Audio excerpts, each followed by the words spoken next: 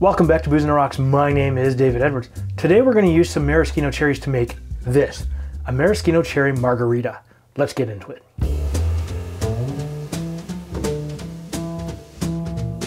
All right, it's great to have every single one of you back here today. I am stoked. It's Margarita Monday. Now, for those of you that are new to the channel, every other Monday I make a margarita variation to try out everything from ingredients to liqueurs to whatever. And you know what?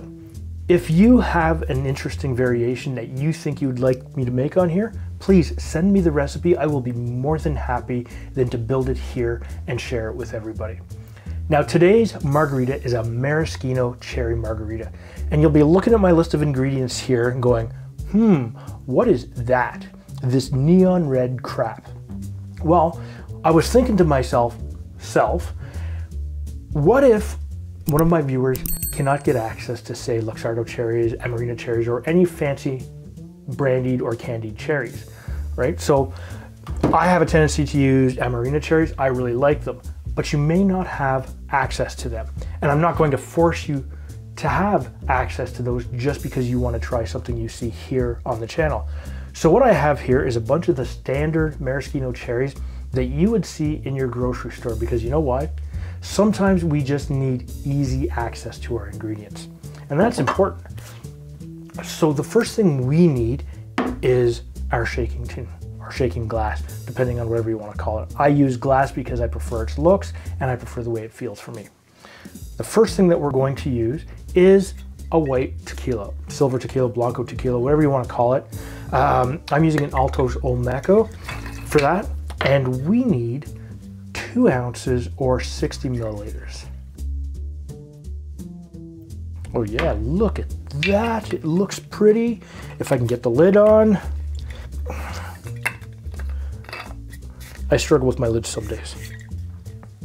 The next thing we need is our maraschino cherry syrup.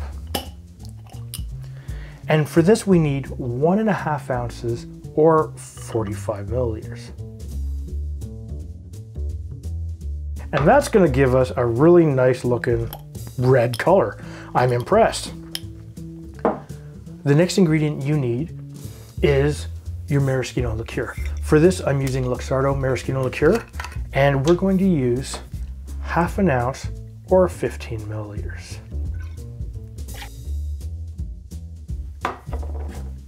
It's looking good so far, but we're not done. We need a little bit of ginger syrup.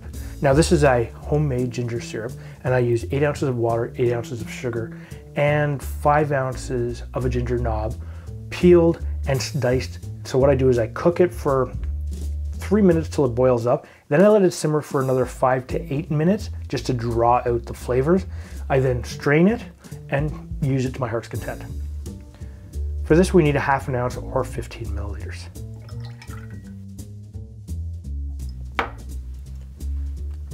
Looking tasty.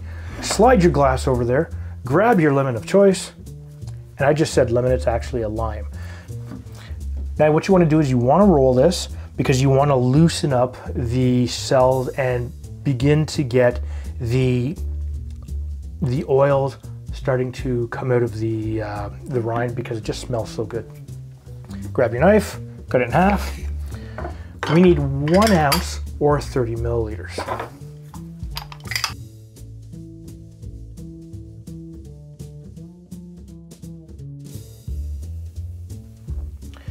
Looking pretty good. The next thing we're going to do is we're going to grab some ice and we're going to shake this.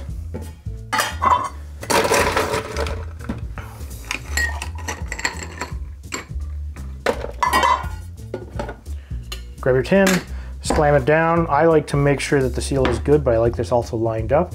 Give it a big flip, but you're only going to do that if the seal is good. Put your thumb on top because you want to hold it in place. Shake it hard with a smile. Don't do that at home. Slap it open with the strength of 1,000 cherries. Put that over there. Now that I've done that, dry my area off because I got a little bit of spray when I slammed that there. So we're gonna let this sit for a second because we don't need it just yet. But what we do need is your glassware of choice. In my case, I am using a rocks glass. You can use whatever you want. A Collins glass, a plastic tumbler. You could use a beer glass. Hell, you could drink it straight out of this if you want. But what I'm going to do is I'm going to use my lime husk and I'm going to wet half of the rim. And the reason I wet only half of the rim is because when I actually add the salt, I leave a little space for those people that are not interested and don't like the salt. And again, totally your choice. You could have salt or no salt. That's up to you because this is your cocktail. So what we're going to do is we're going to put some fresh ice in here.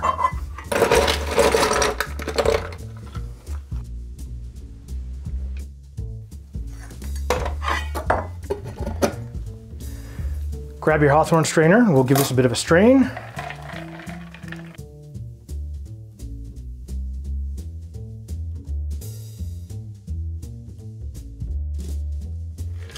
Look at that color. That is reddish pink if I ever saw it. However, we need a garnish. And we're not going to use some lime stuff. What I am going to use is 3 maraschino cherries, because you know what? If you're gonna have something with lots of maraschino cherry, you might as well have some of the cherries.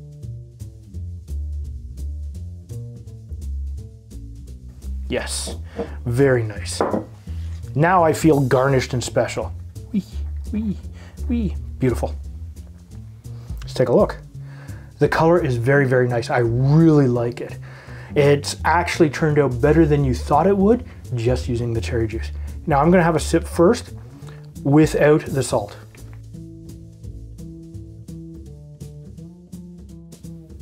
That's really good. You would expect it to be sweeter, but it's not. The lime and the ginger syrup help to cut that. And I don't mean the syrup, I mean the ginger itself gives you that little hint of spice. Oh yeah, let's try it with some salt.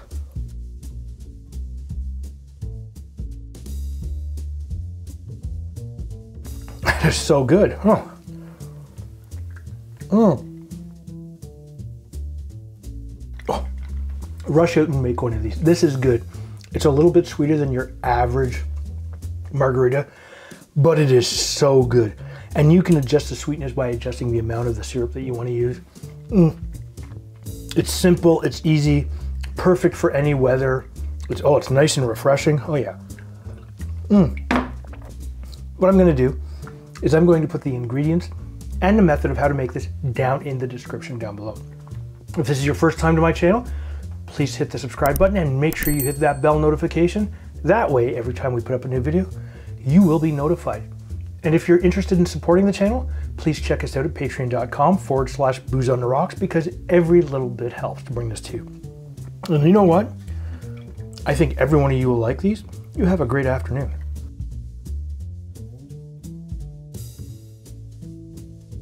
Here for the first time in front of everybody, and we'll all try it out because this is now there is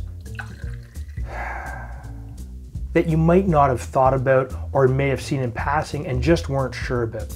However, if you have a